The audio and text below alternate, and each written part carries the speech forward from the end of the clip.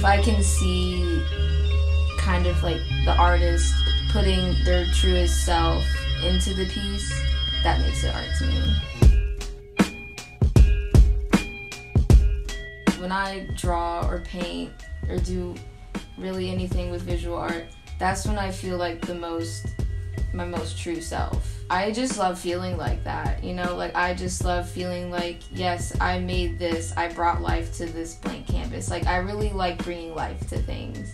That's what I like the most about it. My name is Morgan Ruth, and I'm from Louisville, Kentucky, and I'm studying at MTSU as an animation major. I'm also double minoring in art and art history. And I'm hoping in the future that I will be able to animate this comic book that I'm working on. I love food.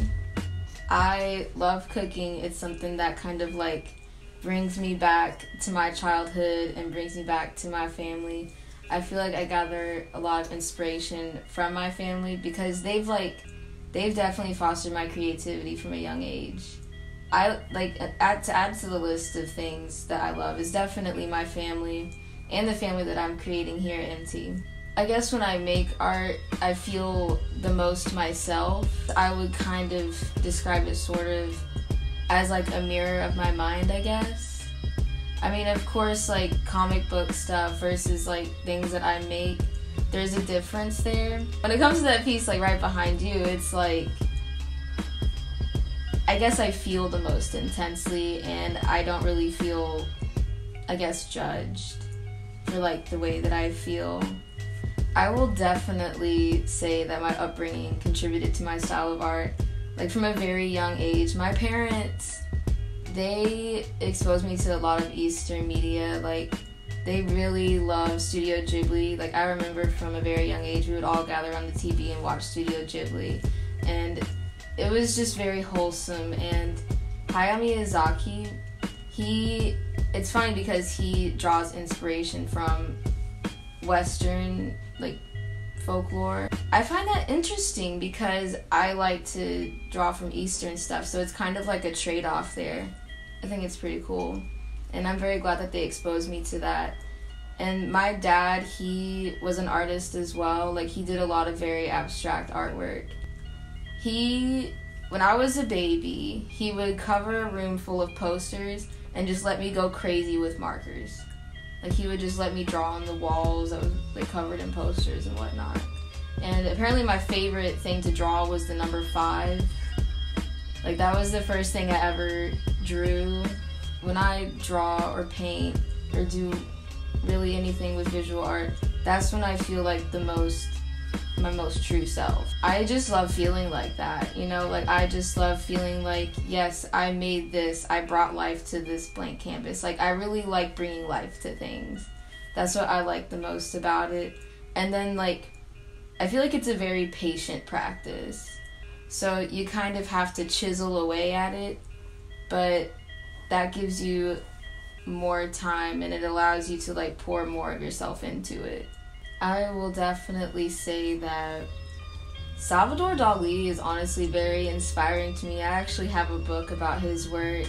I can't name my favorite piece off the top of my head because his names are usually like really long, but my people, we had like a poster that advertised one of his shows like in Louisville, and so that's how I was like, I wonder who that guy is. And then I started like looking at his stuff more, and I really appreciate how all of his stuff is kind of metaphorical in a way. I really like Hokusai. I have this whole book of Eastern art, so I'm not really sure like what the actual artists' names are. I haven't like read the descriptions that much, but like I look at them because I really like their use of colors. My dad probably shouldn't have let me watch what he was letting me watch when I was like 6. He let me watch like these samurai shows. It was a bit violent for a 6-year-old, but I feel like it helped out art-wise, honestly. It wasn't too much. Typical day. I try to get up early, but I really like to sleep because I have the craziest dreams. Sometimes I would literally just go back to bed and try to continue the dream. And I've been reading more of this book called The Surrealist Manifesto. And it talks about like yes, right there, exactly. The Surrealist Manifesto. And it tells you about the importance of dreams and like what they mean. So I do like sleeping, yes, but I know my limits. I have self-control when it comes to that, thank goodness. I usually get up and I make some tea, and then I'm like, okay, what do I want to listen to today? Because I feel very inspired by music. I can sit down and draw for like 6 hours, like without interruption. As long as I got some really good music, I can just draw. And like, usually I'm either working on commissions or stuff for the comic book or just like practicing with my hands. And I always make a point to get up and walk. I go on these little things called like mindfulness walks to just help you like get to center. Like without any music or anything, you just walk around and like look at the trees, look at the sky, check out the birds. I feel like that's one of the things I try to pay attention to throughout the day, is just like how I'm doing mentally, because I feel like that very much affects my performance. And plus, I think it's just good in general to be like mindful of like how you are feeling in the moment.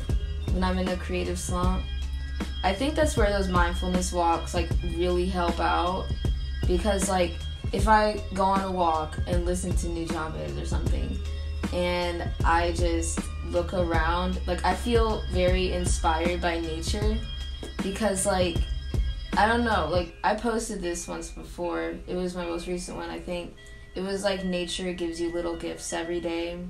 So like if I'm in a creative slump, like watching the sunrise or like watching the sunset or looking at stars and whatever nature has to offer me, I feel like that helps out. My perfect setup: hot chocolate, incense, bottled water because you gotta stay hydrated, my music 100%, and I just wear earbuds because like I don't need people knowing my business like that. I mean, and then it's just covered with whatever, you know, like if I'm working on painting, then this whole room is gonna be dedicated to what I'm doing because it gets messy, and I'm surprised there's not any more oil paint stains on my floor. I definitely practice a lot, but I'm also trying to allow room for more experimentation. Like I've been trying different mediums out, and I've gotten into oil painting recently. I haven't had any formal training on it, but I've just been trying to find crazy stuff to paint with. Like I had a bouquet in my closet. It was like fake flowers, and I cut it up and I started painting with that. And then I have that fake katana up there, and I painted with that, which is pretty cool. It's just like finding these weird little things to paint with. Practice, practice, practice. That's number one. But number two is to, I don't know, I feel like when we're younger, we kind of don't know what to do with our angst. You know, when we like feel negative things.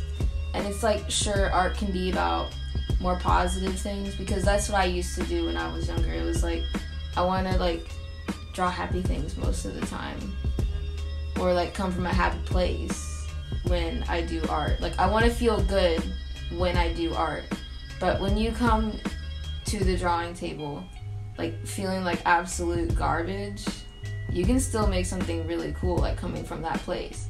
So like definitely don't get discouraged if you don't feel the best about yourself or your situation. Like don't let that hold you back.